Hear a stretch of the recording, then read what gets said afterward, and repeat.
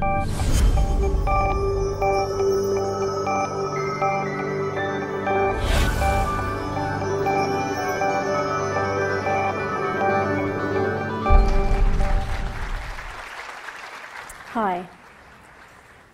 Have you found yourself worrying about the state of the world recently?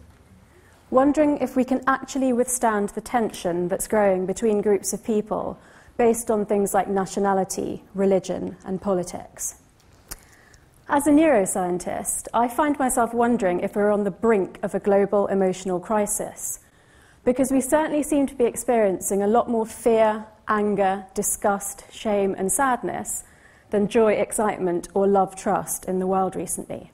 What's been interesting to me is that we're all talking about this at home, with friends and colleagues, and even debating quite passionately with people we don't know that well. So what can we all do to transform fear into trust? I want to answer, using the science of the brain, the question that's on everyone's lips at the moment. Can we get through this peacefully? So let's start by establishing what this situation even is. I want to be very clear, it's not about your or my opinion or being right or wrong, or even our political choices. It's about the evolution of the human brain from tribal origins, through ethnic and geographic diversification, to the creation of the nation-state all the way up to modern nationalism. It's about the history of why we created in and out groups in our societies, whether we're hardwired to act on stereotypes or whether we can change, how we regulate our fears and other emotions, and perhaps most importantly, how we might reach our fullest human potential by knowing how our brains work. Part of understanding where we've come to involves looking at where we've come from. It's been interesting, you could say, being British or American recently. I'm British. I'm employed by an iconic American institution, the MIT. And we have felt like our choices have been scrutinized by the world and our decisions judged.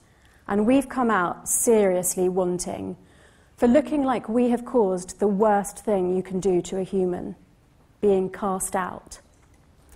Because when we lived in caves, being cast out of the cave meant certain death. From the elements, from predators, from enemies, from lack of food and lack of warmth, both literally from shelter, but also from the warmth of interaction, affection, and love. We became the most successful animal on the planet because we could exist in these large groups, 150 or more. And the quickest way to recognize who was in your group, who was friend or foe, was what you looked like. So skin color, hair color, eye shape, hair texture, and then later language. Now we live in mixed-race families, many of us speak 2 or more languages, but some of our old wiring is holding us back.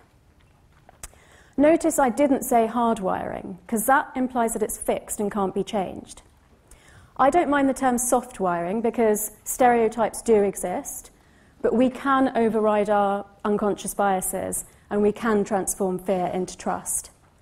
The history of our species has created an inherently us versus them construct due to these 3 main safety gearings of the brain: our survival emotions, loss aversion, and unconscious bias. We have some pretty awful examples of us versus them in our history: slavery, the Holocaust, apartheid, to name a few. Sometimes, particularly with my work in South Africa, there are moments of true joy and love in terms of moving forward. But at other times, you still palpably feel the opposite. But as Mandela said, no one is born hating somebody because of the colour of their skin. You have to learn to do that.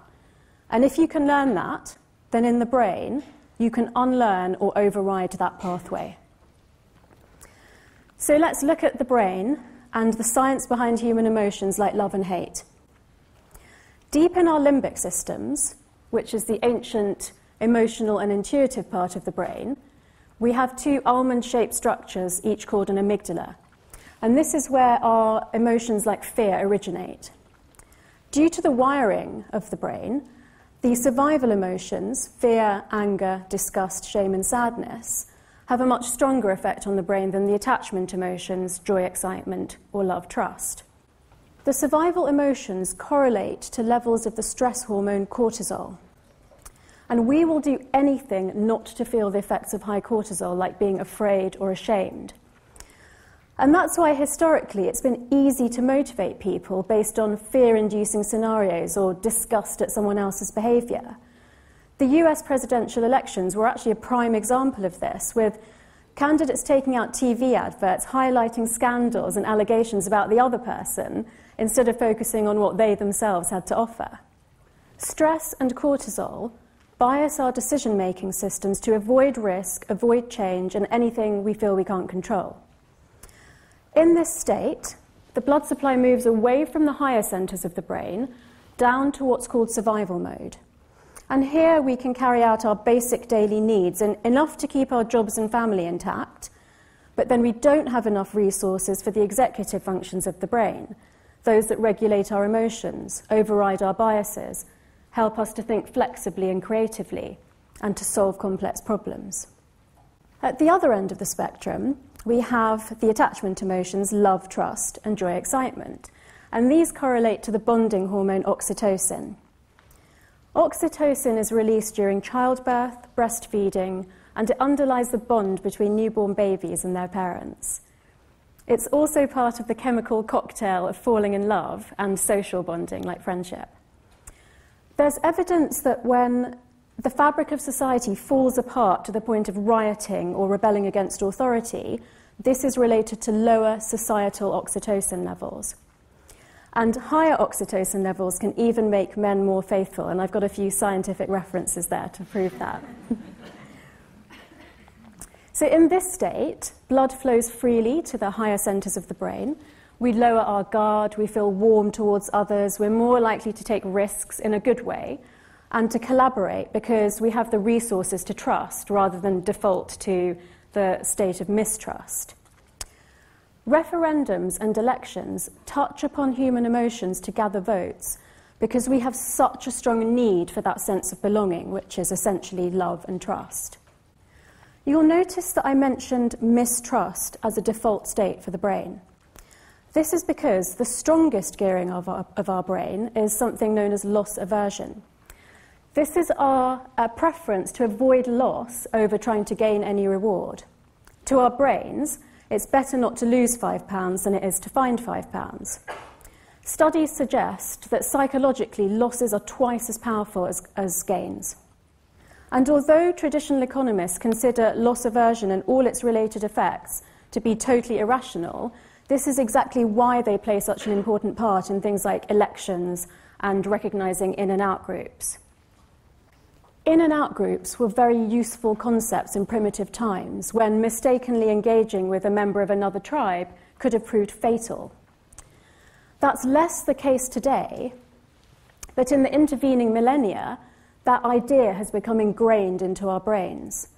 And with over 150 biases identified, this goes way beyond race and gender to include things like social class, wealth, education, religion, politics, national and regional roots, and even physical attractiveness. So the basis of our unconscious biases is that even if you don't think you have a racist, ageist, or sexist bone in your body, if that stereotype exists in the world, then it's to some extent wired into our brains. And this was meant to keep us safe, because our brain's priority is to ensure our survival until we can reproduce. And we collaborated in these large groups, essentially to compete with other groups.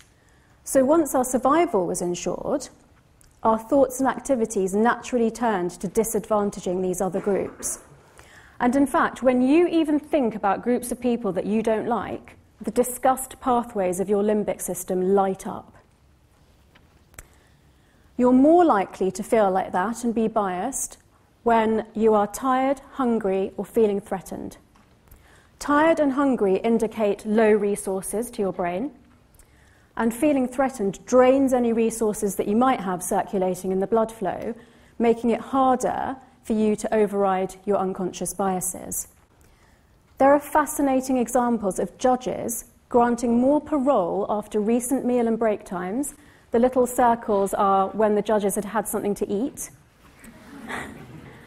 and making more unfavourable decisions based on racial bias the further away they had got from fueling their brains. And it doesn't end there with how we think about other people. There are also biases that we perpetuate about ourselves. So I'm a woman of Indian origin. If I was going for a job interview at, let's say, an accountancy firm, and it was for a job where I had to be particularly numerate, and just before that interview, someone said to me, "I really like your dress, where did you get it from?" That would inadvertently remind me that I'm female, and I would then be likely to underperform in that job interview because the stereotype in the world is that women aren't as good with numbers as men. If, however, just before the same interview, someone asked me where in India my parents were from, I would then be likely to overperform in that interview because the stereotype in the world is that Asian people are good with numbers. So who has felt inferior or cast out or treated unfairly recently? Europeans, the British, Mexicans, Democrats, Muslims, the list could go on and on. The increase in the rise of nationalism in Europe and other parts of the world has crept up on us. Wave after wave of nationalism in response to the influx of immigration due to economic stresses and geopolitical crises elsewhere in the world. The negative brain response is more marked initially if you look obviously different, so skin colour or recognisable feature. It's more insidious and psychological if it takes more than a first glance to realise that this person's different to you. Usually there's integration within 1 or 2 generations, and this isn't just subjective, this is based on brain testing of people's responses to groups of other ethnicities.